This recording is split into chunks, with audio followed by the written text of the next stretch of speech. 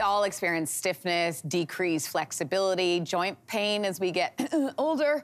But our next guest says mobility training will help us all out so we don't have to live like that. Fitness coach Andrea Tam is here to share easy on-the-go exercises to improve the way our body functions. Good morning. Good morning, good morning. Thank you for having me. I love your sparkle. Oh, thank you. Yeah, we need that in the morning. Okay, so let's talk about mobility training and why it is so important. Okay, excellent. So mobility training is super important, at least to try to do 10 minutes, maybe 3 to 5 times a week. It's good for improved function in your joints and also for your muscles.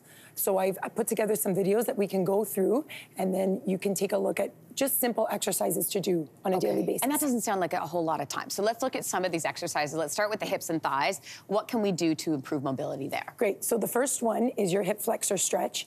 And what we can do is, so you want to always make sure your knee is in line, okay, hip. You want to tuck it under there and come forward and lean in slightly. If you can see, I lean in slightly with the right leg and stretch that hip flexor right there. And you can hold these positions for about 90 seconds, and then you would switch to the other leg. Okay. And again, just make sure always your chest is proud, your core is engaged. You want to dig the knee and the foot into the mat as well. And the bear stretch. What is the bear stretch? Oh, this is great for the inner thigh. It's a good one. It's a good one. It's great for the inner thigh, so your adductor muscles. You want to hold on to those ankles and just open up. Make sure, again, everything is always in line, okay? You always want to have your back, chest upright, back nice and flat, and hold on to those ankles and take deep breaths. And just breathe. Breathe. And how important is breath here? Super important, okay? You always want to inhale, exhale throughout each of the movements. And then we go on to the next one. Oh, we're still in bear here. This is the bear stretch. This is the bear. If you want a more active stretch, you can also just bring the arms forward and hold in that position. Okay, obviously, like neck and shoulders. All of a sudden, ow. So what can I do to improve my mobility? So the next one is, I believe we're going to do the...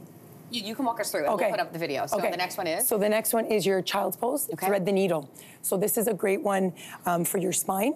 Okay, so what you're going to do is you're going to spread out your fingertips. Like that, yeah. Make sure your toes, big toes are touching. And you're going to drive one arm underneath. Okay, right there. And you're going to twist. Like that, yeah. That's a good one. It's a good one also for the shoulder, for the spine. And you're going to release tension in the neck and the upper body as well. The cat-cow pose, I know that's popular in yoga. How does this help us? So with mobility training, a lot of yoga poses can also be used to help with the mobility. So your cat-cow is good for the spinal flexion and extension. Okay, so you're gonna basically start again on all fours. You're gonna arch your back, okay, for your arch your back for your spinal flexion, and then your cow is your spinal extension. Okay, loosens the spine. Again, breathing super important here. You want to inhale and exhale throughout the movements. Oh, and this feels so good too. Super good. I know, I'm feeling through these videos right now. Let's talk about glutes and lower back. What can you do there? Okay, so there's a couple moves for glutes and lower back. We have our deadlift, our single leg deadlift. So as you, again, always engage the core, chest proud. You're gonna lift the leg, the rear leg, squeeze those glutes, and then, lift, there we go. You're gonna drive that knee in, squeeze the glutes, and again, brace the core. Also good for your inner thighs here. And lastly, the thing that I really dislike doing, but I know it's good for me, the lunges. Lunges, so lunges are, again, really good for inner thighs and your hips.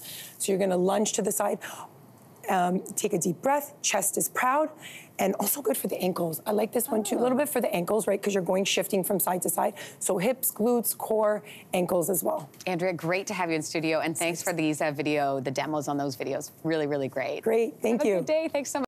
Hey, thanks for watching. If you liked this, be sure to subscribe here, or you can check out more Your Morning videos right here.